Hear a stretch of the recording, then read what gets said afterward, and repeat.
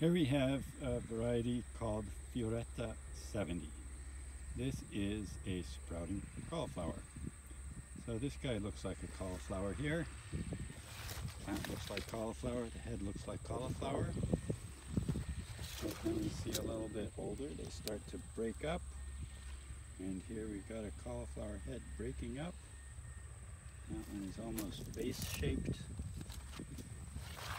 That one has sprouts coming up.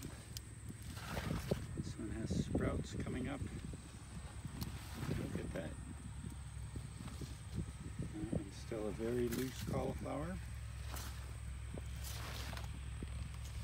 That one's been harvested and is coming again.